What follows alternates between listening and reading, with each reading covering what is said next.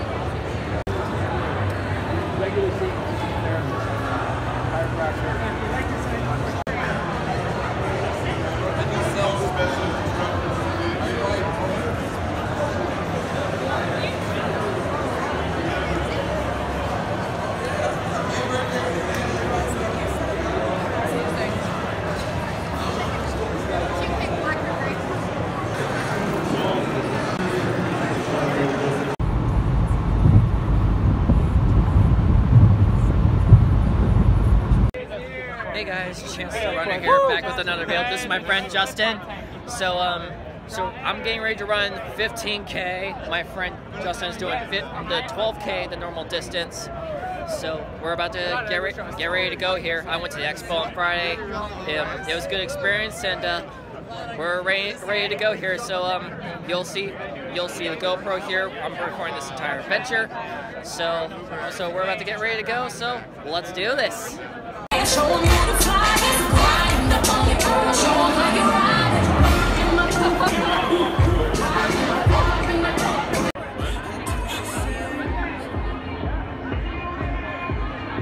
We are less than a minute out. 5, 4, 3, 2, 1. Wave number 1 is underway. This is our seated.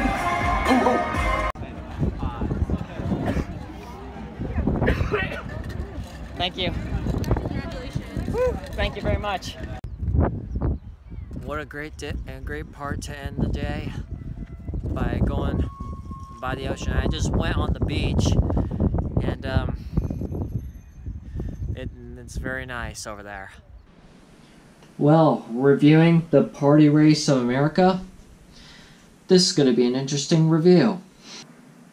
Hey guys, Chance the Runner here. This time, welcome to the very first race vlog / race review video. I was supposed to make 2 separate videos of having the race vlog for what happened on race day and having a separate video for the race review, but this issue in this case, I was able to have a problem with the GoPro, which I thought I was supposed to record the video as I was running, but I mistakenly set it in time-lapse mode.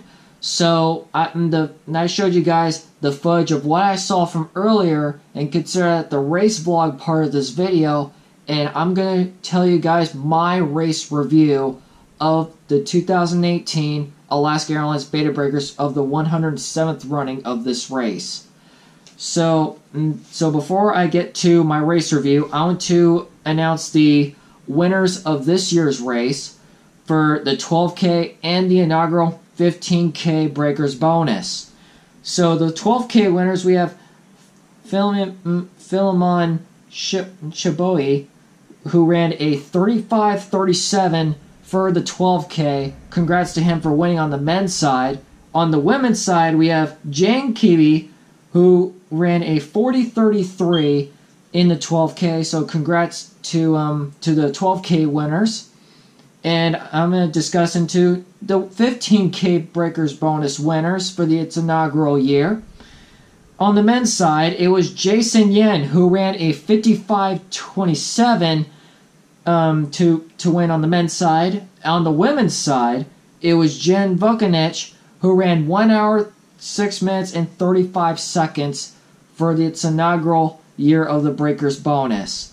So congrats to those 15K winners. And the last winners I want to mention before I get to my race review is the Centipede winner. It's the 40th running of having the Centipede relay in in this race where the group of people have to run together throughout the course to get a specific time, and you have to have at least 13 members based on the cumulative time and combine what the average time is to determine the winner of the Centipede team.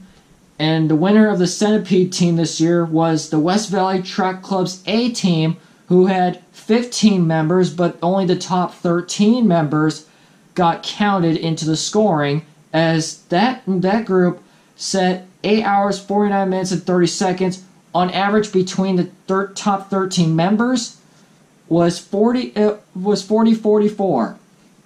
So congrats to the winners of this year's Beta Breakers for the 12K, 15K, and the Centipede Challenge. I'm not gonna get into the hill winners because it's a little. You guys can look up the hill winners for those results. So here's how I'm gonna do the race reviews for later in the future videos. I'm gonna be grading based on expo experience, organization, race crew, course quality, and perks. Those are the 5 categories I'll be grading these race reviews on. It will be scored out of 5 points, and after I give the subtotal score, which is not the biggest deal, I would give a final wording score of go out and do it, would recommend, try, indifferent to would not recommend on the wording scale. On some of the products reviews, it'll be go out and get it, try, or not buy, for example. So, and then after I give my wording score, I'll give you guys my final thoughts and suggestions.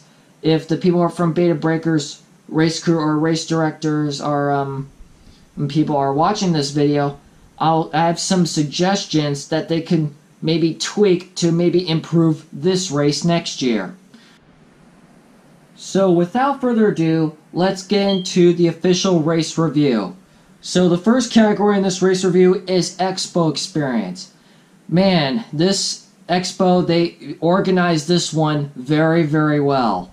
When I entered through the entrance, I would see the banner of the event, simple entrance to welcome the runners and of where they're going, and you would go straight down this runway, and the first thing you would see is the bib pickups, which is should be the first thing that the runners should see, and they done that very well. They also, one of the first things they also had over there was the transportation passes, where you could buy a Muni all-day pass for whenever you need to do race day, both pre-race and post-race transportation throughout Muni, or the shuttle bus passes for when you get from the finish line to another specific location, including back to the starting line area of the Embarcadero.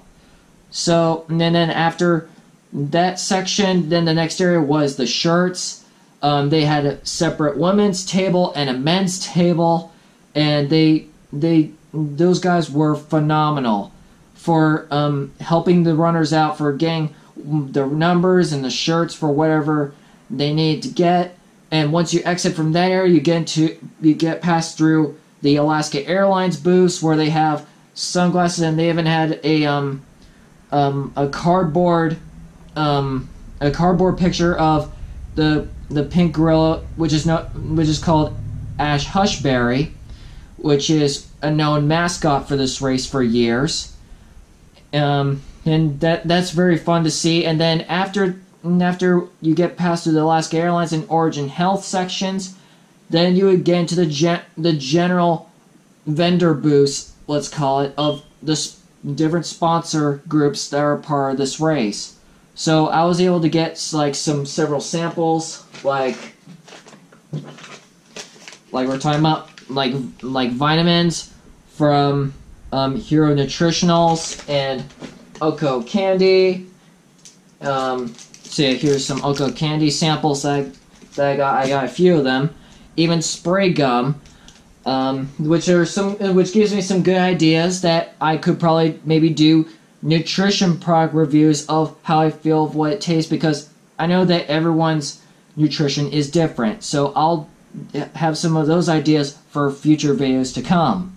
So back into the focus of the review, and there was other race organizers that were there, like from the Monterey Bay Half Marathon, the Giant Race, Golden Gate Half, and Garmin was there, and some other product companies were there, like Flip Belt. The guy that I talked to was very, very polite. That I could be interested in maybe doing product reviews based on what I see from these expo vendors. And that's another one of those fascinating things as a runner, that you get to see different things and different perspectives of what has to be offered to you. So most of these organization stalls and sponsors organize this very well, and even at the expo, they would give you a participant guide, which would show you the course map and some other transportation and instructional details of how to get ready to run this race and how to handle yourself on race day. So the expo people were phenomenal. Many polite people from different companies to come out. I really appreciate what everything that was offered, and it's fun to explore places like an expo with a bunch of companies offering many things to these people. So my score for the expo experience is a 5 out of 5. A very phenomenal score. Please keep up the expo experience. That was great. Now we get into the second category, organization. And this would be considered the hardest grading score out of all the other categories throughout my grading.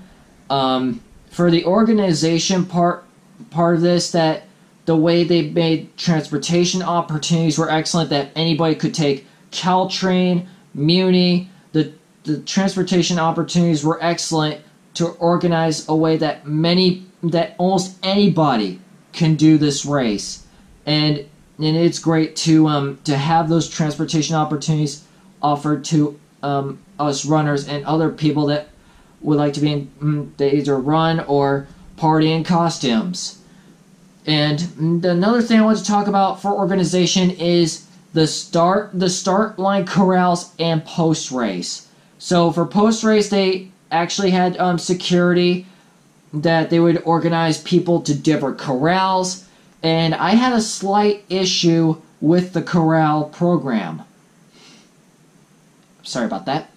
So for the race corrals, like, they had the seated people all together ready to go. They got all those people going away and going out to their run to excel the top performance. Meanwhile, I was in Corral A, and I had this one issue that there was only one small hole within a one gate size or two that would like try to get around the security guard.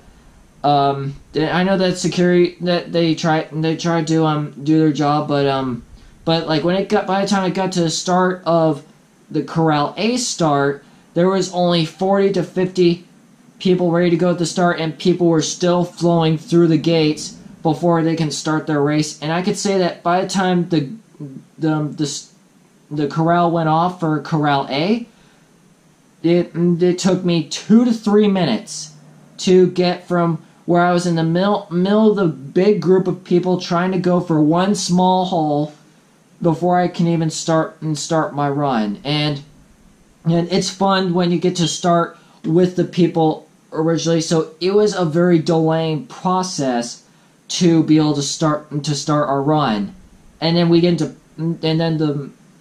the post-race organization part of this is that they had several other vendor stands that the security guards didn't want like the center of the street to be like just blocked with lines, so they try to make their lines sideways.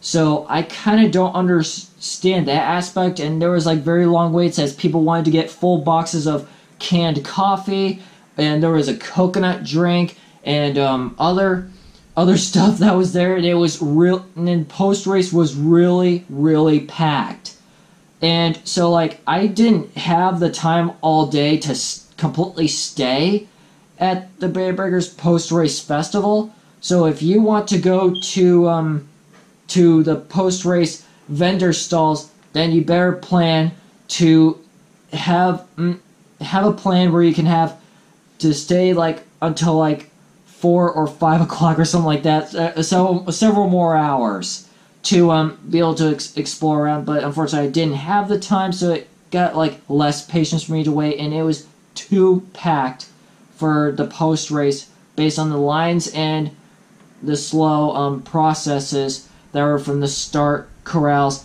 and the finish vendors. The people that organized the course and the people that were directing the people to do the 12K or the Breakers bonus at the split point, those people were great. So overall, my score for the organization category for this year's Beta Breakers, I say, is a 3.5 out of 5. 3.5 out of 5. Which is a fair score. It's just slight improvements that they could do to make everything flow smoothly. And I'll discuss that at the end of the video. So now we get into the third category of this race review, and that's race crew, which is the way the volunteers, the race director, and the commentators were supporting the race. And the water aid stations and the first aid people were excellent for having the cup ready to go. They would have some of them would even have a backup cup ready to give to the runners, and that was an excellent flowing process to be able to give runners water when they needed it. And the people that the police and the security that were on the streets to have the road closures, they did an excellent job of being able to get the other traffic out of the way, so we could be able to have an open course to enjoy this experience. And I thank those people for doing so. And again, like I said before, for the part of the organization part, the people that were at the split point for the 12K or the people that are running the 15K bonus, those people were phenomenal for splitting those people up. And it's amazing that to be able to have great people and great volunteers to work at this event. So I give kudos to Beta Breakers for having great volunteers for this year. And the race director was, and the other commentators, they're entertaining for pre-race and post-race, and it was nice to see them bringing the entertainment to the runners and the party people and running enthusiasts like myself. And it was a great experience overall. And there was even cheerleaders on the course, and people cheering from the streets that were living in San Francisco, and people that were cheering out for their exclusive runners. The atmosphere was excellent. So anyway, my final score for the race crew category is a 5 out of 5. Very excellent amount of volunteers and security that were trying to do their job. So thank you guys for keeping the event flowing smoothly. Alright, now we get into our fourth category of this race review, and it's course quality. So there's two parts to this. There's the 12K part of the course, and there's the new inaugural 15K bonus course. And the only difference is 3 extra kilometers for the 15K bonus. And for most of the course before the split point, it was a fairly challenging course for its traditional course, having some flat sections and gradual uphill and downhill sections. Haynes Hill was a challenge, and I didn't cut any slack on that hill, and it could give you pain, but it gives you a rewarding big downhill after you conquer the hill, and then it's gradual downhill to flat surfaces of the course for the rest of the way after the Haynes Hill, which comes to you just after mile 2. And I have to say that the Breakers bonus, that people want to know the question of even people that were asking about, is it worth the $20 extra to add to your registration to get a bonus medal and run at 3 extra kilometers? I say absolutely, and here's why. After you get through the split part of the course, it takes you to the Great Highway, and you get to feel the great feeling of the ocean sea breeze from the Pacific Ocean, and you get to see the ocean and having sand on both sides of the street of the Great Highway, and you go straight and you go through miles 7, 8, and then you get to the turnaround point, and then you see mile 9, and then you know you have about 400 to 500 meters left of your run before you get to the finish line. And I've enjoyed doing the Breakers bonus. I love doing challenges. They're worth distance worthy. So it's really worth doing the bonus course. So on my grading scale for course quality, combining the traditional 12K course and the Breakers bonus inaugural section of this race is still a 5 out of 5. Please keep the Breakers bonus going, and it was a great idea to make it worth the while to run right next to the ocean to finish your last section of the run. So very well done, race directors of Beta Breakers. Great idea. Alright, now we get into the final grading category for this race review, and it is perks. I'm going to be showing you guys. So here's what the race bib looks like. So as you can see here, there's the party people on there that shows like the tradition of this race. This is the Breakers bonus version of the bib, but I know that for the normal 12K race bib, the numbers would be black, and there would only be one tag where you just rip it off for the race crew does at packet pickup for you to pick up your t-shirt. That's why the this tag was removed, is for the people that got a t-shirt at the expo. And for the people that would be doing the Breakers bonus, that you would obviously get your bonus medal, which I'll show you in a second. And you would get, if you're over 21, you would get a beer. And I didn't get my race soda since I'm under 21. So the people that would do the Breakers bonus under 21 years old, you don't need to get a beer. They even put one free soda for your race bib, and that's very cool to add to this year's challenge. So there's two parts to this. There's the traditional medals and some post-race stuff that was from Sutter Health, which I'll show you in a second.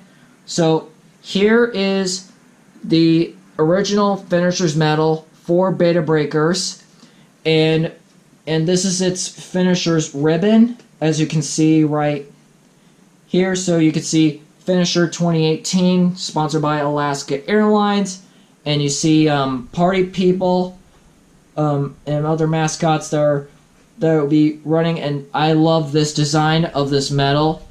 So this is a great addition to my collection for a traditional race like this. And now here is the inaugural Breakers bonus medal right here. As you can see here, that it says founding member established 2018. I loved how they did that, and it's a spinner medal. So you got Ash Hushberry, the pink gorilla, and with a plus sign and Breakers bonus. And then when you spin it to the other side, it says it's presented by Sutter Health. So the Breakers bonus was sponsored by Sutter Health. Thank you guys for sponsoring the Breakers bonus challenge. It was a great addition to Beta Breakers this year, as here, as you can see on this ribbon right here, that says Alaska Airlines Beta Breakers and Breakers bonus founding member. And that is very, very cool design that you guys came up with. And that is not it from the Sutter Health people. So in post-race, they had a vendor stand in the post-race that they would have iPads and they would have these sets, this like one set each person of earbuds, and in order to get these free socks from Sutter Health, you have to watch a 30-second video with your iPad that you get to point your iPad that you have and point to a picture, and it will play a 30-second video of, and they had many stories, and it was very fascinating to look at all those stories of what they had to offer for what they're promoting for their company to help improve others' health and making people go into fitness, and it's very inspiring to see this. So like they would let you keep these pair of earbuds, and you can see here, sponsored by Sutter Health. And once they give you the earbuds, they would give you socks that come, like it would originally come in this package from Sutter Health, and I want to show you this, guys, this design, and it's very cool that they have the Sutter Plus logo designs throughout, and they would have like kind of like a 3D art thing of like the shapes and the perspective lines that are added to the socks, and it is very fascinating to have these socks in my collection from a running event. So thank you, Sutter Health, for adding yourselves to the Breakers Bonus Challenge and interacting with the runners and finishers for this year's Beta Breakers. Thank you very much.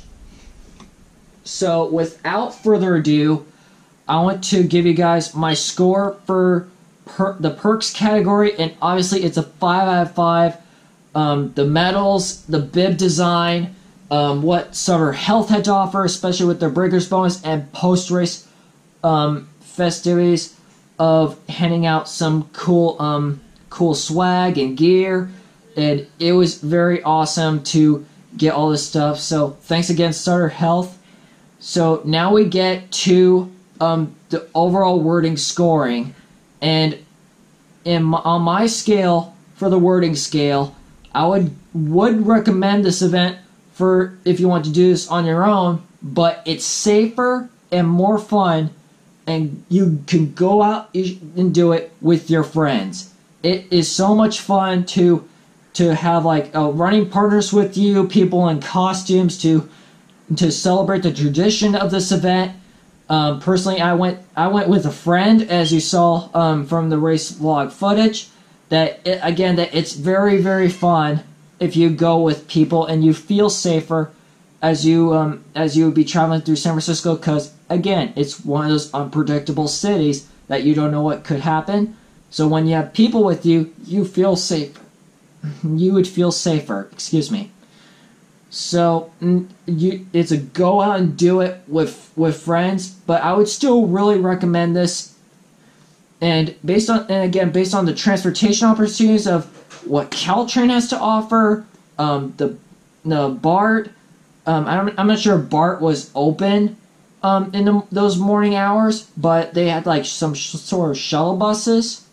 But I definitely knew Caltrain was in service, and Muni buses and transfer in service, so you could take a bus to take a Muni light rail to the Embarcadero. Based on those transportation opportunities, I can say this on the back of my mind that anybody can do Beta Breakers.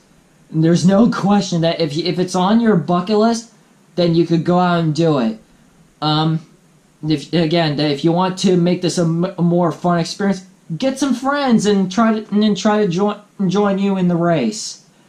That's what I really recommend, based on my wording scale, and some of my thoughts. We come into some of our final thoughts for the race review. Again, they should look into the people at Beta Breakers should look at into the organization of the race corrals and try to find some more flowing process to try to get more people to the start line, so it's not too delayed, even though every corral would go every about 5 minutes.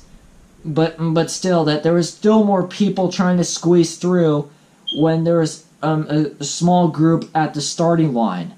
And then again, for post-race, maybe try to stagger different types of vendor stalls so it doesn't cause so much cram lines where it's sideways and people are trying to like budge, trying to get through in and out.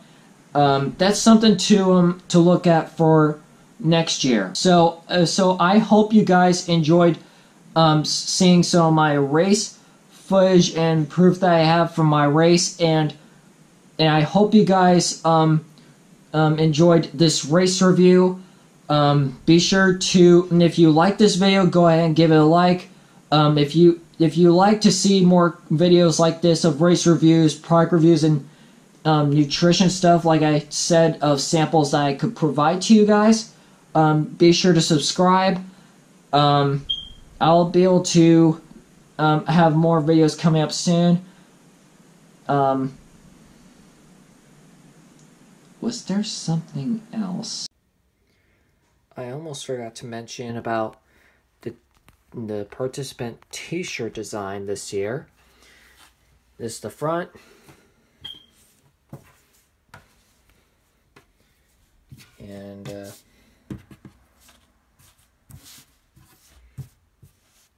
And here's the back side, and thank you to these sponsors for making this event possible for this year's Beta Breakers. And this is the participant shirt for this year.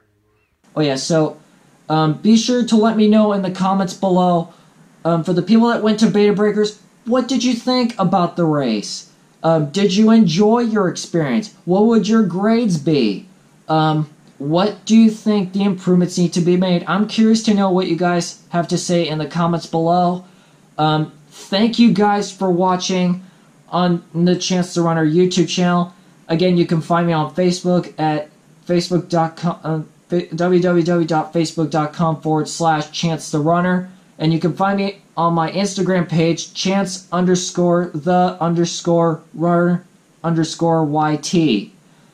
So thank you guys again for watching, and I'll catch you guys in the next video, and keep running and keep training for whatever race you got next. I'll catch you guys on the next one. Bye!